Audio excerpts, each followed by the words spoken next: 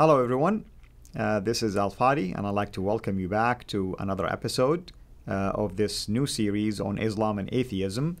Last time we discussed in one of our videos at least a moral issue related to Muhammad and marriage. And previously also we talked about other basically moral issues between Muhammad and women in general. Today is no exception actually. It will still be dealing with Muhammad, his moral actions as it relates to women. And with me here in studio to unpack this next example is our dear brother David Wood, and I'm going to let him basically share that example with us. David, welcome back. Yep. What example do we have today? Well, we have the greatest example of all. Muhammad. You mean greater than everything we discussed? Muhammad's the great example of conduct for Muslims according to Surah 33 verse 21 of the Quran.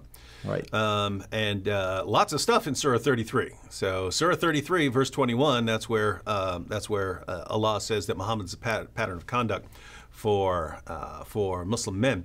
But you know, this is also the same chapter where we have Muhammad and Zainab, and Allah justifying Muhammad taking the wife of his own adopted son.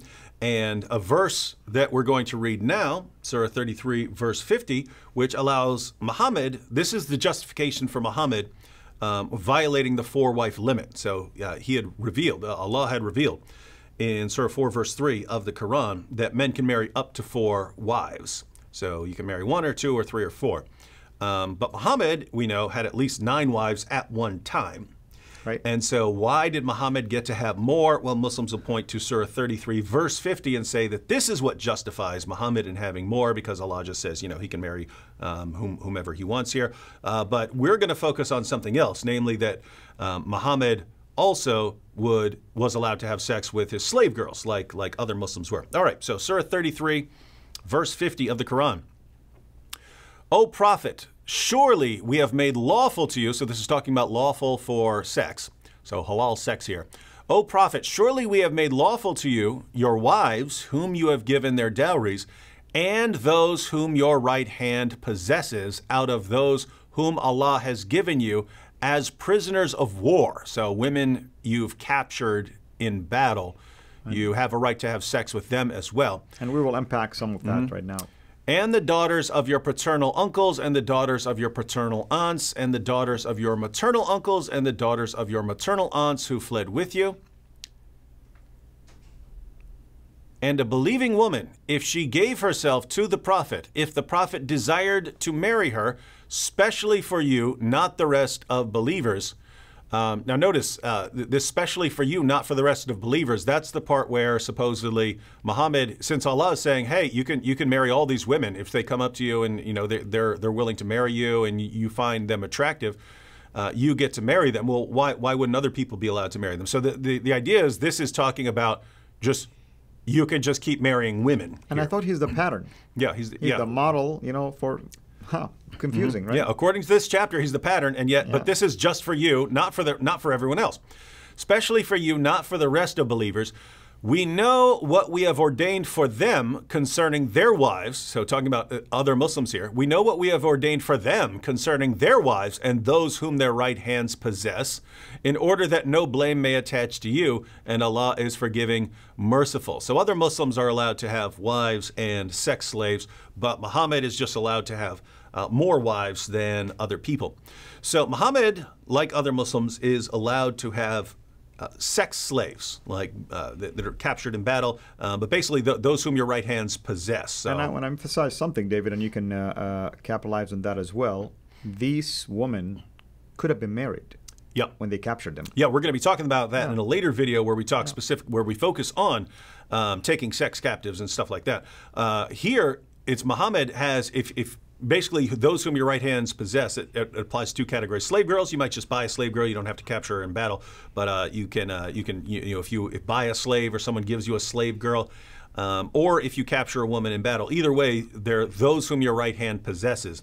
And they're lawful for Muhammad or for Muslims to have sex with.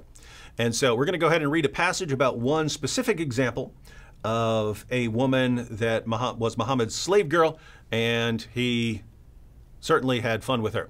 So this is Sunan an-Nasai 34:11. It was narrated from Anas that the Messenger of Allah had a female slave with whom he had intercourse, but Aisha and Hafsa would not leave him alone until he said that she was forbidden for him. Then Allah, the Mighty and Sublime, revealed, O Prophet, why do you forbid for yourself that which Allah has allowed to you, until the end of the verse. So Muhammad had a slave girl who was given to him. He was having sex with her, and his other wives kept complaining that, hey, you've got all these wives, why are you having sex with your slave girl? Until he said, hey, no, she's fine. I'll stop having sex with her. She's forbidden to me.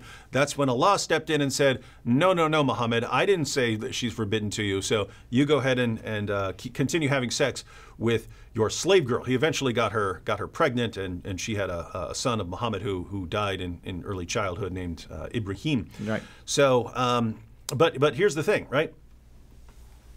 This is a moral issue for Muslims, because since this man is being put forward as the pattern of conduct for all mankind, and since this is a man who would gladly take a female captive, someone who was captured in war, take her back to his tent and have sex with her, even though, I mean, her family may have just been killed or her husband may still be alive. Muhammad had no problem taking her back to his own tent, having sex with her. Or if someone says, hey, here, I want to give you a present. Here's a slave girl for you to have sex with. Muhammad had no problem. Oh, cool, I'm taking her right to bed. Muhammad had no problem with this. Now, it's kind of funny, brother. We used this exact verse as an example Muhammad used to justify to his soldiers the mut'a marriage as well. Mm-hmm. He used that verse to say, hey, it's allowed for you to have mut'a marriage, or in this case, take in slave woman probably in the war as a spoil and sleep with them. Yeah. So Allah has allowed this, has allowed these things for Muslims. But here's the thing: most people today do not think that it's okay, it's morally acceptable to, go take a captive from war, right? Can you imagine U.S. soldiers in some place like Iraq or something like that? They go over there, they capture a town, and then they think they can just take all the women and take them back to their tents or barracks or whatever and rape them. We'd be so horrified at that. They would be court-martialed. They would be put in jail. Right? Of course, as they should. Those are considered human rights violations, and yet the pattern of conduct for all mankind, the one who has Allah's stamp of approval as the pattern of conduct that we should all be imitating, did exactly what we just said we would all condemn. Right? So Muhammad did things and encouraged his followers to do things that would be war crimes right now. These would be international war crimes if you did them today. So the question that we have for Muslims is, one, how do you reconcile this with your belief that Muhammad is the perfect pattern of conduct? But interestingly, for Muslims who see this as a problem, they come to see this as a problem and go, wow, this is a guy I believe is the greatest moral example ever. And no, I would have a big problem with someone, taking a woman captive just because he took over the area, and then he gets to go and rape her and then sell her at the next town. It's funny because lots of Muslims will look at this passage and then they'll just make stuff up, right? They'll say, oh no, but they were marrying these women and so on. That's absolute nonsense. We read more details in Ibn Ishaq. They would capture the women, have sex with them, and then sell them at the next town, trade the women for weapons. So they're just making things up when they're talking about being marriage. It's a trade, for them. It's all about just possessions. That's it. Mm-hmm. And it says what your right hand possessed. Yeah. So this is your belonging. So for atheists, for Muslims who become atheists, they look at this and they see, wow, my religious leaders convinced me all my life to regard Muhammad as the pattern of conduct, as the greatest man, and this is the sort of thing he's doing. He's doing things that we would recognize as war crimes now, things that would get him and all his soldiers thrown in jail for the rest of their lives. That's what he's doing. This is the guy I'm following, and they leave Islam. But as we keep pointing out, many of these Muslims, after they leave Islam, become atheists, and they think that they're just getting away from all of these problems. You see, I had all these problems with reconciling this behavior when I was a Muslim, but now that I'm an atheist, I no longer have this problem. Wrong. You don't have the same problem, but you have a related problem. The new problem that arises is, why is it really wrong and immoral for a man to have sex with a slave girl? We understand that the atheist believes that it's wrong. The question is, what's the foundation for that belief? The bottom line is, we've just kind of been raised in a world where we view that as immoral. Well, guess what? There were other times in other cultures where that wasn't viewed as immoral. So who's to say which culture is right and which culture is wrong? It was perfectly normal in Muhammad's time. He was doing it. So who's to say who's right and who's wrong here? Well, if one culture says it's fine and one culture says it's not, then if the atheist wants to say, yeah, I personally don't prefer it. I think it's distasteful from my perspective, but if someone else's culture says it's okay, then that's fine. If that's the perspective, on what serious basis are you condemning Muhammad? You have no basis if you're a relativist, if it's different culture to culture. All you can say is you don't like it. But your average atheist is completely willing to condemn it and say, no, I don't care if this was the 7th century. You don't do that. You shouldn't have done it. It was immoral. It was immoral behavior. But when they do that, then we see that the atheist himself has a problem, because there's no foundation or basis given atheism for condemning that sort of behavior. I mean, as an atheist, what do you have? You have your feelings.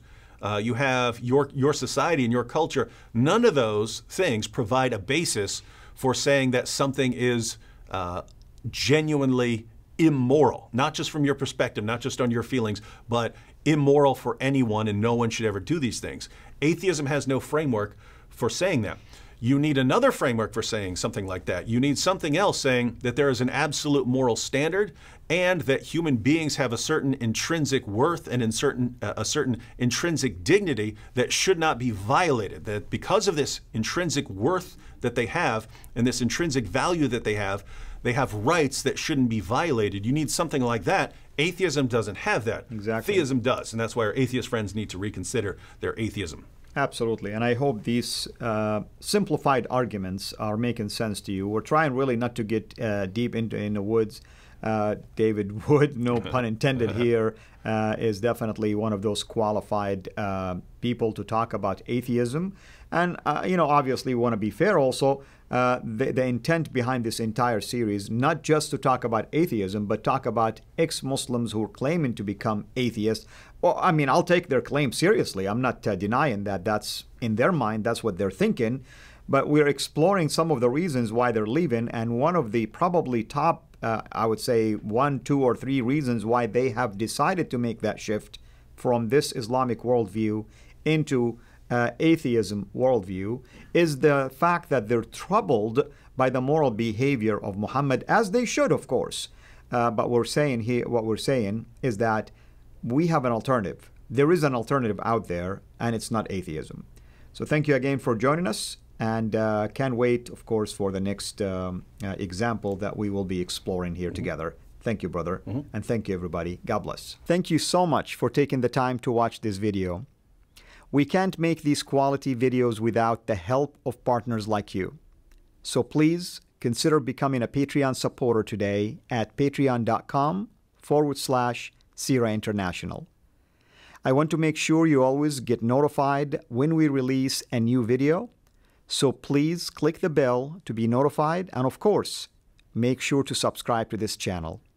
If this video was helpful to you, please click the thumbs up. Thank you.